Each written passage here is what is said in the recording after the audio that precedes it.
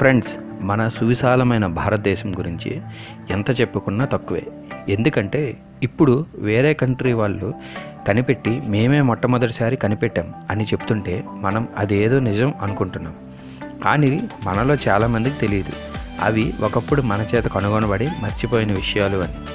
కొంతమంది స్వార్థం వల్ల కావచ్చు, మన చరిత్రని, మన సైన్స్ని, మన టెక్నాలజీని మనం కోల్పోయాం. ప్రస్తుతం డెవలపింగ్ స్టేజ్లో ఉన్న ఎర్త్క్వేక్ ఫ్యూరింగ్ టెక్నాలజీ యూజ్ చేసి 12వ శతాబ్దంలో ఒక దేవాలయం నిర్మించారు. ఎర్త్క్వేక్ ఫ్యూరింగ్ టెక్నాలజీ అంటే భూకంపాలు వచ్చిన భూమి పైన ఉన్న బిల్డింగ్ ఏమీ కాకుండా ఉండేలా కట్టడం. ప్రస్తుతం ఇది మన దగ్గర డెవలపింగ్ స్టేజ్లోనే ఉంది. కానీ ఈ టెక్నాలజీని యూజ్ చేసి 12వ శతాబ్దంలో కట్టాల్సిన అవసరం వాళ్ళకి ఎందుకు వచ్చింది? అసలు ఆ దేవాలయం ఎవరు కట్టారు, ఎక్కడ కట్టారు, ఆ టెక్నాలజీ వాళ్ళకి ఎలా వచ్చిందో ఇప్పుడు మనం తెలుసుకుందాం. Hi friends, I'm Sudheer Kumar and welcome to సుమం channel. మన భారతదేశంలో ఎన్నో విశిష్టమైన దేవాలయాలు ఉన్నాయి. ప్రతి పురాతనమైన దేవాలయానికి ఏదో ఒక విశిష్టత ఉంది. అవి కట్టడానికి ఎంతో గొప్ప సైన్స్ అండ్ టెక్నాలజీని యూజ్ చేశారు.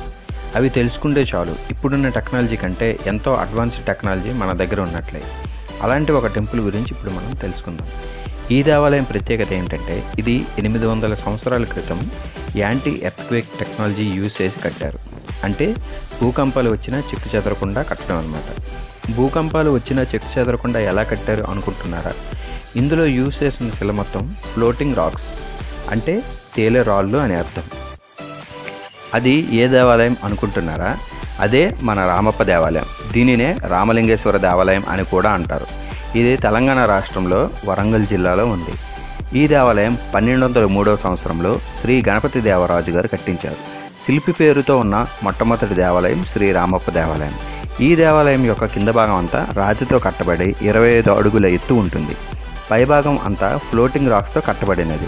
ఎందుకని ఆ రాళ్ళు ఉపయోగించారు అంటే భూకంపాలకు తట్టుకునేలాగా పైన ఉన్న గోపురంకి ఏం కాకుండా ఉండేలా కట్టబడింది. ఈ ఫ్లోటింగ్ బ్రిక్స్ని మనం కనిపెట్టింది కేవలం 100 సంవత్సరాల క్రితం ముందే. ఇప్పుడు రీసెంట్గా ఈ టెక్నాలజీని మనం యూజ్ చేస్తున్నాం. అంటే పెద్ద పెద్ద కట్టడాలు ఉపయోగిస్తున్నాం. మనం కన్స్ట్రక్ట్ చేస్తున్న బిల్డింగ్స్లో ఇది యూజ్ చేస్తున్నామంటే పూర్తిగా కాంక్రీట్ యూజ్ చేయడం వల్ల చిన్న ఎర్త్క్వేక్ వచ్చినా భారీగా నష్టపోతున్నాం.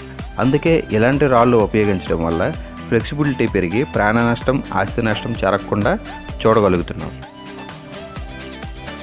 ఈ టెక్నాలజీని 1200 సంవత్సరంలో ఈ దేవాలయం నిర్మించడానికి ఉపయోగించారు. యాక్చువల్గా ఎర్త్క్వేక్స్ పూర్వం సంభవించడం చాలా అరుదు. కానీ మన పూర్వీకులు ఫ్యూచర్ గురించి ప్రిడిక్ట్ చేసి ఈ దేవాలయం నిర్మించడం జరిగింది. ఎర్త్క్వేక్స్ 15th సెంచరీలో వచ్చాయి అని రికార్డ్స్లో ఉన్నాయి. కానీ అంతకుముందు వచ్చాయని ఎక్కడా లేదు. కానీ ఈ దేవాలయం 12th సెంచరీలో కట్టారు. మీరు ఇప్పుడు చూస్తున్నది గుడి లోపల క్రింద భాగం.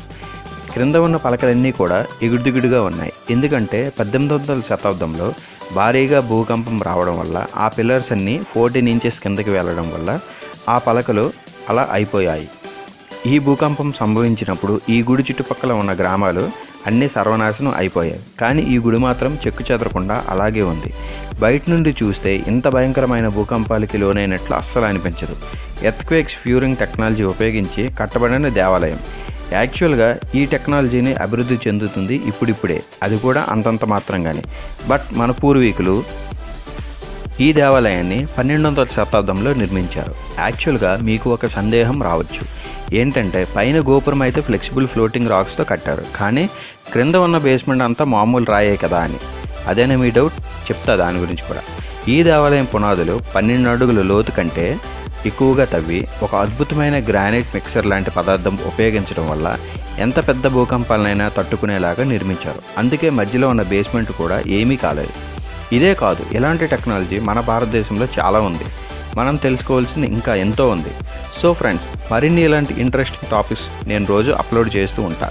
సో మీరు మా సుమం ఛానల్ని సబ్స్క్రైబ్ చేయండి. పక్కనే కనిపిస్తున్న బెల్ సింబల్ని క్లిక్ చేస్తే నేను అప్లోడ్ చేసే ప్రతి వీడియో నోటిఫికేషన్ కూడా మీకు వస్తుంది.